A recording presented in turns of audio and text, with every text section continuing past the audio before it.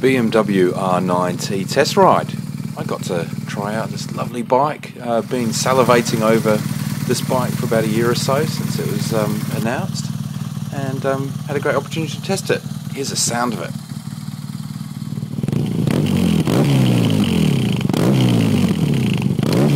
So thanks for Avon City Motorcycles, just to let me have a go on it today. It sort of made my weekend. It sounds better than mine, but mine's got stock exhaust without the, you know, all the fancy ones. Yeah. So pretty much take it out. Okay. Yeah, it won't be long. I'll just go around the airport and back. Yeah. Get a good feel for it. Yeah. We'll do. All right. Cheers. See you soon. Yeah, as I was saying in this in that first bit, the bike that I normally ride, as you saw in the intro film, is a BMW R80 from the early 80s, or late 80s to early 90s, half built in East Germany, well actually West Germany, sorry, or mostly built in West Germany.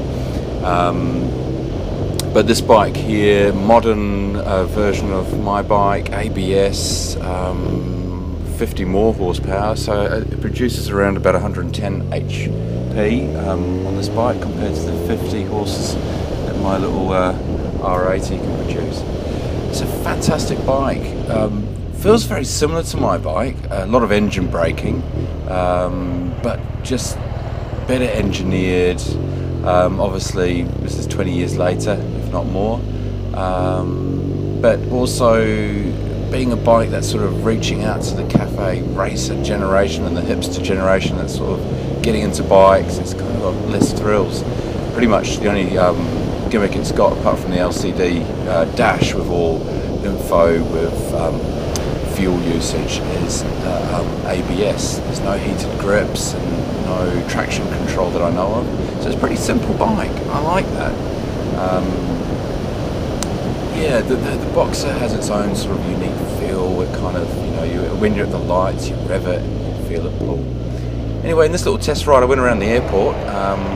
This is a road that they've now closed, but it's the only access to the private part of the airport for the small planes and stuff, so got some good money shots of the bike there, and also got to see what the acceleration of the bike was like, which was hugely superior over my R80, but to sports bikes it's probably struggled to keep up with it, but I quite like it. It's probably just the right amount of power that I'd like, around about 120 horsepower or so.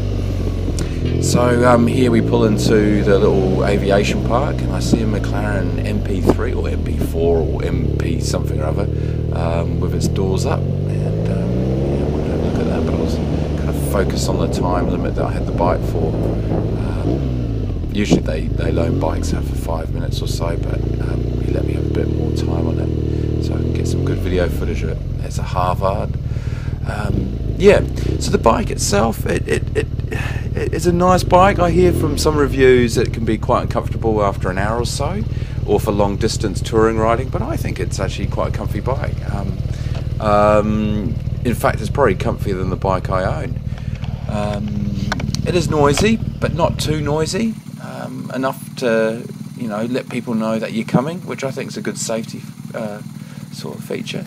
The Boxer engine is the older engine. Obviously the newer Boxer in the GS is a newer, and I don't like the way they've got the air intake and the exhaust going down below, and I guess that's all to do with the water oil cooling. It's where this is just oil cooled. My GoPro is starting to crap out here. I've actually just contacted GoPro, and they're going to try and get me a new one. I've tried the firmware update, that's done nothing. Anyway, the acceleration, it was immense. I liked it. It was just right. And this was another road, as you can see. It was quite a nice morning, and it had been -4 overnight, so a bit of black ice, and didn't really want to push it too much. But also I noticed the ABS kick in every now and then when I was braking over areas which could be slightly icy. So this is just another sort of 0 to 100. I'd say it probably did it in about 4 or 5 seconds. Didn't really time it, but I just wanted to see what it was like. Obviously not caning at full, because this is obviously a demo bike, you don't want to thrash it too much. Pulling on here to a main road and merging with traffic. It was really good. I really liked it. Just, yeah, as I said, there's no heated grips, and with my own BMW, which is 20 years old, that's got heated grips, and that's just like a must. Once you've experienced that, there's no going back. The mirrors were good, lots of visibility, not much vibration. Oh, there's a bit. I'm used to twins and singles, so you know, it wasn't too bad. So you know, what you saw in your mirrors was quite clear. It wasn't all blurry like it's on my R80. So it's a better balanced engine.